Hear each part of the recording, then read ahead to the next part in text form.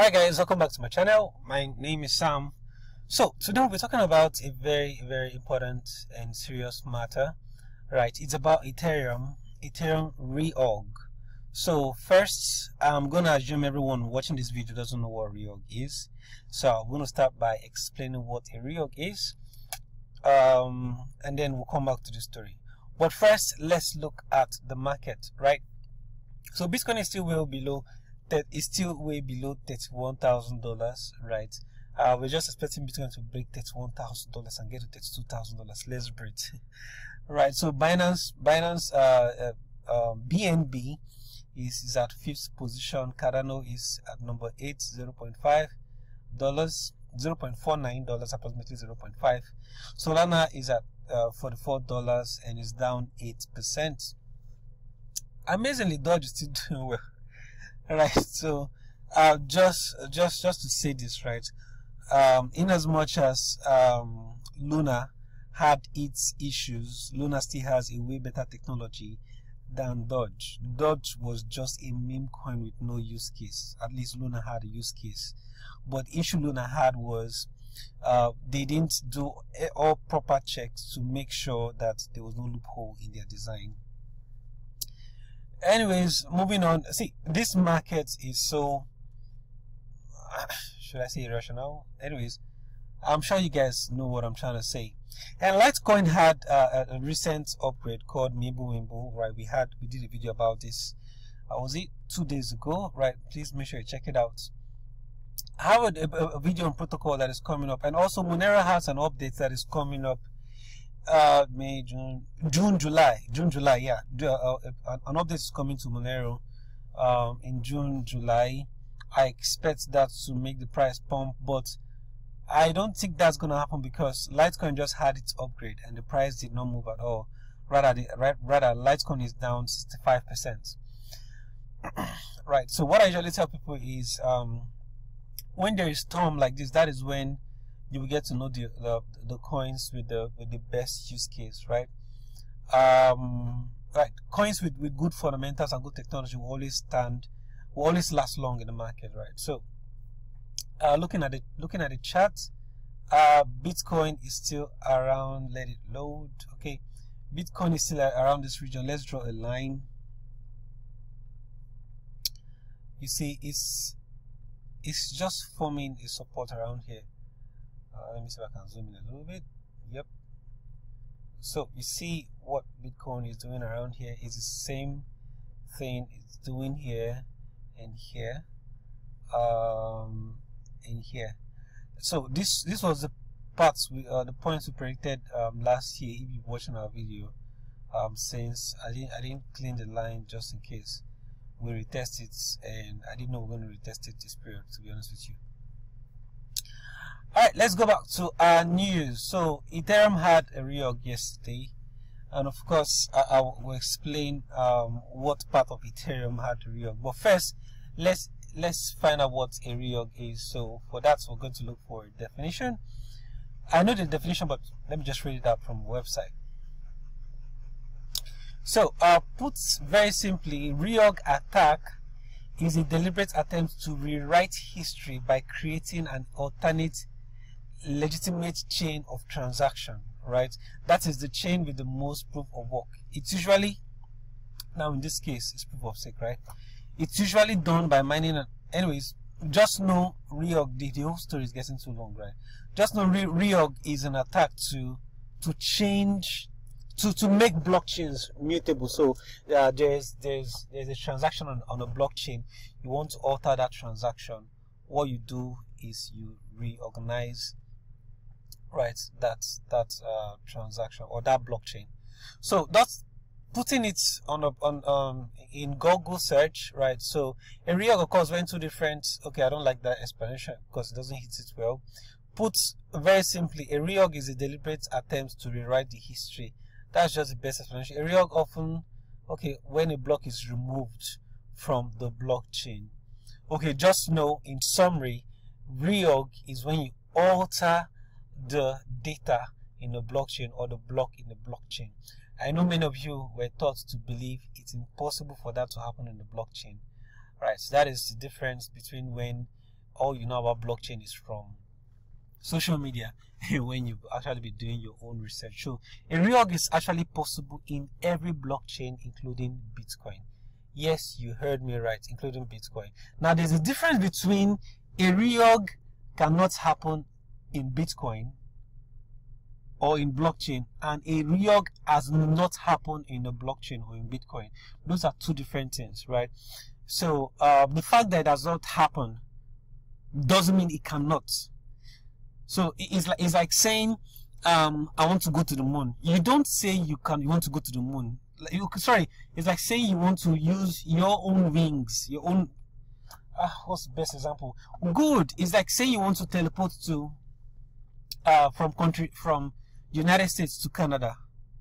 You cannot, because it's impossible, right? So you cannot because it's impossible. So if you cannot teleport, human beings cannot teleport, so you can rightly say it cannot happen, right? But if human beings can teleport, right, so you saying it can happen makes your statement wrong. So can Bitcoin blockchain be reorged? The answer is yes, but it hasn't happened, or should I say it's difficult for it to happen. So those are two different things. I just hope the explanation was very easy, because oh my. Let's move on. So there was an incident that happened years back. I can't remember how many years, but let me see this article. Okay, in 2019, yeah, so in 2019, where Binance was hacked, and I think about 4,000 Bitcoin was, I can't remember the amount of Bitcoin, but I think it was a lot. 4,000 Bitcoin was stolen from Binance, and Binance CEO came up with an idea. Said, hey, let's reorg Bitcoin network. Now remember what I said about teleporting. If it's impossible to reorg the Bitcoin network, the thought wouldn't have been there. The same way you don't think about, oh, I want to go to UK and right now I'm in Canada, let me just teleport. You don't think about it because it's not possible right now. Hope that was easy to understand. So any blockchain can be reorged, right? But yeah, this is the tweet. Okay, let's just see if we can check the tweet out, right? So blah blah blah blah blah. Okay, to put this to bed, it's not possible. Bitcoin ledger is the most immutable ledger on the planet. Done. But let's come back to where it all started from. He said, after speaking with various parties, including this guy, and this guy, and others, we decided not to pursue the reorg approach. Remember, you don't try to do what is impossible, right? So it's actually possible to reorg a blockchain, right? But it's harder in some blockchains, such as Bitcoin. And of course, you will spend a whole lot of money, a whole lot of time, and whatever. So cons, one we may damage credibility of BTC. You see? 2, we may cause a split in both the Bitcoin network and community. So guys, it's possible. Now the same thing happened to Ethereum just recently, while they're trying to move to proof of stake, right? So while I don't want to read through the whole article, so you don't get it's all technical stuff, right? But this screenshot we actually explain the whole thing. So while they were trying to do one of the upgrades in the Ethereum network to move from proof of work to proof of stake, some blocks were omitted. 1, 2, 3, 4, 5, 6, 7 blocks were omitted. So that is what you called reorg. So there's a tweet that follows where this guy is actually one of the guys working on it, and he actually made a statement here that really touched me. So he said, the amount of attention this tweet got,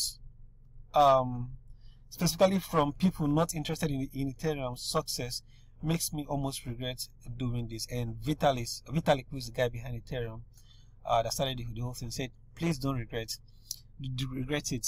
Truth seeking is more important than not giving the wrong people rhetorical ammunition or whatever. So the summary of the whole thing is a reorg happened on the Ethereum Beacon chain. So the Ethereum Beacon chain experienced a 7-block deep reorg. That's pretty bad. Just in case you don't know, that's really bad. Which is about 2.5 hours ago. right? So that's really bad. But this just goes to prove that, hey, you remember when stuff like this happened in other blockchains, how the entire crypto space, were pounding on that blockchain. And I remember making some tweet. I said, hey, this stuff that happened with this blockchain did not happen because the blockchain was designed for it to happen. That any blockchain can have that same issue. So the fact that it doesn't happen in blockchain A or blockchain B doesn't mean it's impossible. Right? And just for the record, this is the first time Ethereum is having a reorg, as far as I know, right? Just in case you are aware of any reorg in the past in Ethereum network, please let me know. So this is a tweet from 2021, and it says, let's do a little thread on how reorgs work on POS, right? So the guy that wrote this tweet was actually very optimistic, right? Just as we are optimistic about Bitcoin, just as we're optimistic about Ethereum, about Polkadot, or even about Luna. I remember these things are built by human beings, so they have the capacity and the ability to fail. Let's not forget that. All right, so he was very optimistic. I don't want to read through the whole thing, but this part here, tweet 8 says, or thread 8 says, as I'm reading the Bible, in POS Ethereum, right now, remember this was written in October 30th, 2021. In POS Ethereum, X post, you don't even bother to try to know what X post is, just know X post reorgs, right, become practically impossible. Why? Power of parallel attestation. Just forget about all this nonsense here. Just know he said it's almost impossible for a reorg to happen. But ladies and gentlemen, a reorg happened on the Ethereum blockchain. The only blockchain so far that has not experienced or had no record of reorg is Bitcoin.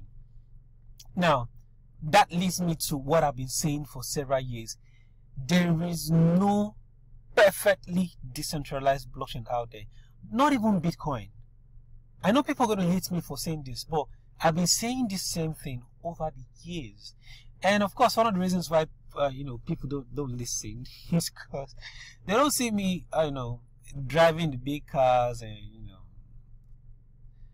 chilling with the big boys, the crypto big boys. But it's the truth, right? And Ethereum just proved that, hey, we've not had reorg for years, but it just happened. And why have I been saying this thing over the years? Because any blockchain that is built by human being, not God this time, has 1 or 2 levels of centralization. Some centralizations are very obvious for some people to see, right? Some centralizations are not so obvious for people to see, but they are there. Every blockchain in the world, including Bitcoin, has some level of centralization, right? And one of the reasons why we keep telling people to run their own node, to get interested in blockchain, right? So the more people run their nodes, full nodes and whatever nodes, right? So the more people get to know about Bitcoin and support the development, the more decentralized it becomes. So this different technology will only get their level of centralization, decentralization will only get better as time goes on.